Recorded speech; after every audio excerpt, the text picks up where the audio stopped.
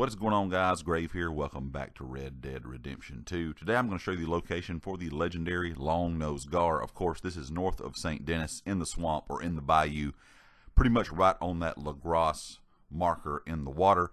Now, I did have some issues with this. The first thing was it did not load when I came to this location. It never would say that it was a legendary fish here, so I had to reload the game before it would show up. The second thing was I had some serious frame drop in this location for some reason. As you see, the video just froze up, or when I was recording it would freeze up, so I'm not quite sure what was up with that. And also you can see the fish glitched out. He never really went back into the water until right when I reeled him in at the very end.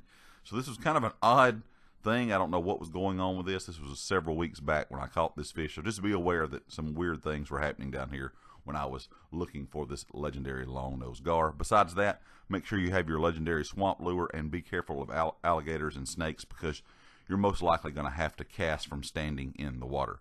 Besides that, guys, pretty easy trip.